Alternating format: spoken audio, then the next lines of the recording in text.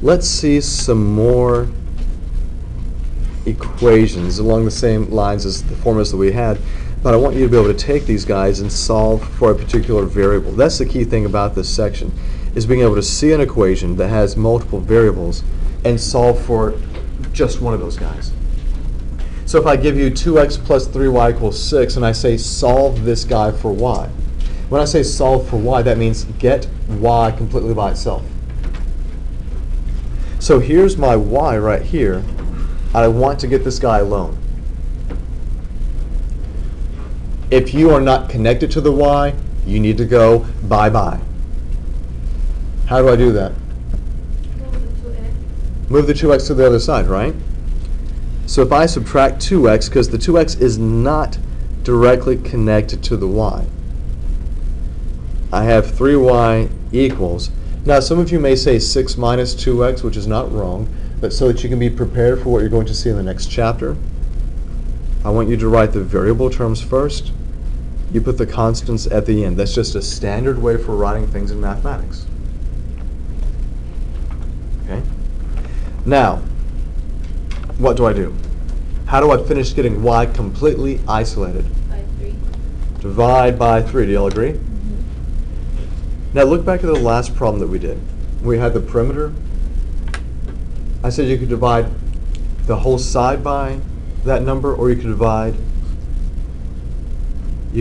each piece by that, and it'll give you the same thing. And the reason I want to do it this way is so that in the next step when I go to simplifying, I don't have to separate it and then simplify. It's already separated like this.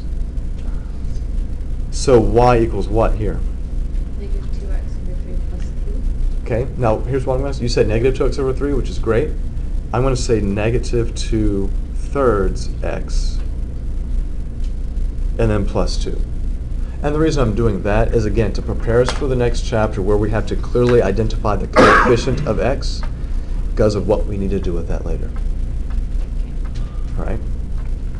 So is y completely by itself? Yeah. Is everything here simplified? Yeah. Yeah, I mean, yeah, you can't, I mean, 2 is 2. You can't break down 2/3 anymore, so you're done. Okay. Let's do another one of these. 5x minus y equals 10. I want you to solve this guy for y. What step would you take to get y by itself? Subtract 5x. Now, some of you are already doing this. I'm just trying to move this guy to the other side. When he goes to the other side, what does he become? Negative 5. It becomes a negative 5x, right?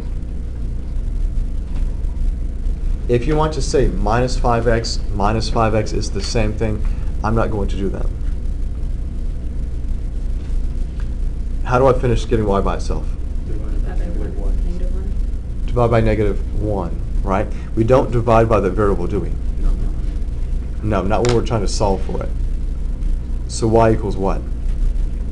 Positive 5x minus 10. Positive 5x minus 10. Y is completely by itself, and what this allows us to do in the next chapter, this will allow us to, given any value of x, I can just plug it in here and instantly get the y value. I wouldn't have to solve for y every time. So if I said x is 0, if I plugged in 0 here, what do you get for y? 0. Oh, I mean No. negative 10. Negative 10. If I plug in 1, what do you get? 5 times 1 Negative 5. minus 10 is negative 5. Plug in 2, what do you get? 0. See how easy that is? You're not having to solve an equation every single time. You can just plug in numbers all day long without having to solve now. You're just doing the arithmetic. Okay. Let's do one more guy. Or girl. I don't know if you guys see these guys as guys or girls. 2x minus 5a is equal to 1/3 the quantity x minus b. I want to solve this guy for x.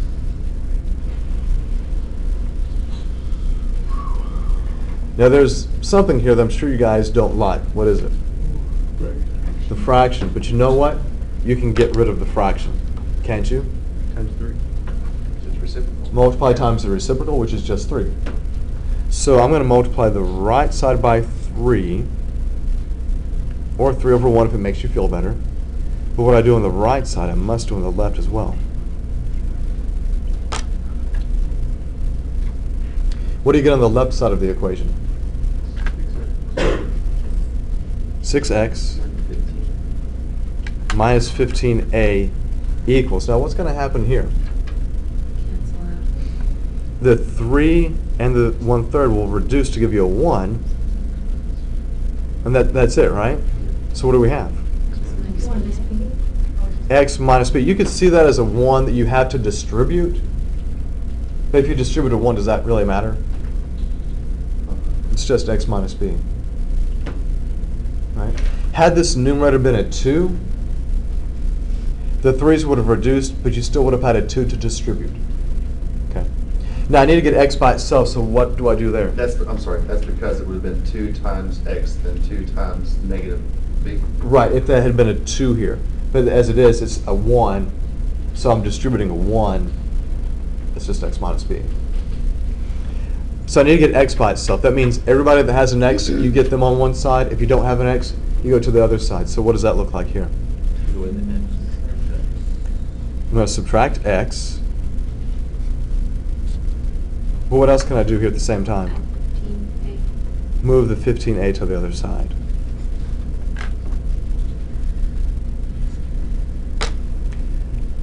So I have 5x equals what? 15A minus B.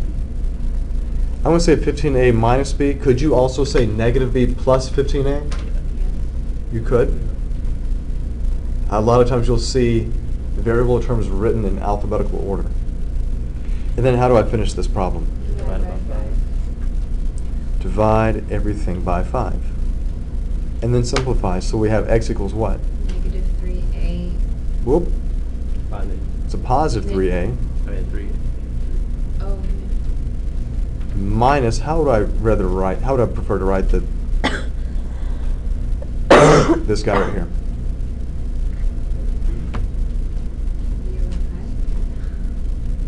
Well, 1/5. I'm going to say 1/5 b. You could say b over 5. Again, I'm going to write it so I can clearly see the coefficient, so that later on if I need to combine this with other like terms, or if I need to do something else, it's a lot easier when I have that coefficient clearly written there.